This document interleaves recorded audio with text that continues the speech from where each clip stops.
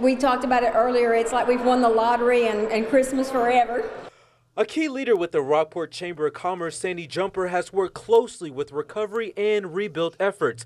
But the storm took her home too, and she also needed to rebuild. But it's a surprise as well. We thought maybe they would help us out a little bit.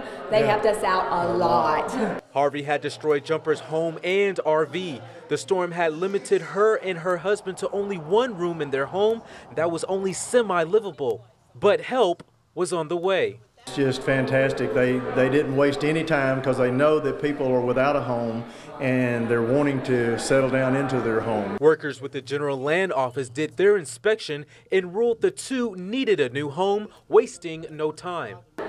When we bring a family home and you hand them that key and you see the beautiful home that they're going to have now, there's not a better tired I think anybody who works on this could feel.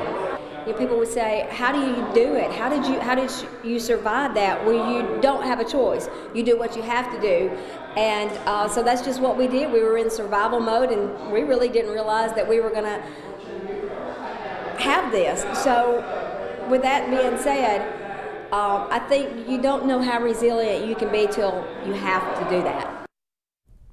The new 2-bedroom and 2-bathroom home sits on the Copano Village in Rockport. And here's what's really impressive. Workers with DSW Homes say they were able to rebuild this new home less than 60 days. Drew? Happy ending there for sure. Jeremiah, thank you.